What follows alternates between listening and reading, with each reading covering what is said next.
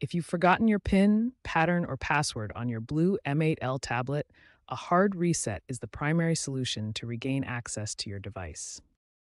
Before we begin, it's crucial to understand that a hard reset will completely erase all data on your tablet. This includes your apps, photos, documents, and any personal files stored on the device. Step 1. Power off your tablet completely. Press and hold the power button until the device shuts down entirely. Make sure it's fully powered down before proceeding. Step 2. Enter recovery mode by pressing and holding both the power button and volume up button at the same time.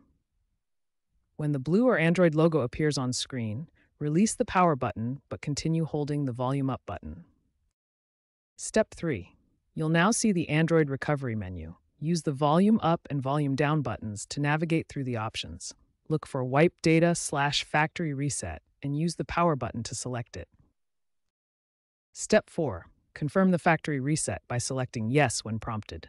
The reset process will begin and may take several minutes. Once complete, select Reboot System Now, and your tablet will restart with factory settings. If the standard Power plus Volume Up combination doesn't work on your specific device, try these alternatives: Power plus Volume Down or Power plus both volume buttons simultaneously. The exact combination can vary slightly between device models. Remember, this hard reset method will completely erase all data on your tablet. While it's an effective way to regain access when you've forgotten your credentials, make sure you have backups of any important files before proceeding. After performing a hard reset on your blue M8L tablet, you may encounter the FRP lock, which stands for Factory Reset Protection. This security feature requires you to log in with the Google account that was previously used on the device. If you've forgotten your Google account credentials, the Find My Device feature can help. This service allows you to remotely erase your tablet from another device, provided the feature was enabled beforehand. Another method involves using the Talkback Accessibility feature.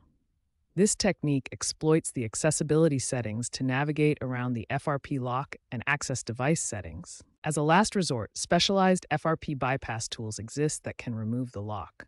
However, these tools require a computer, proper USB drivers, and should only be downloaded from trusted sources. Be aware that using such tools may void your warranty.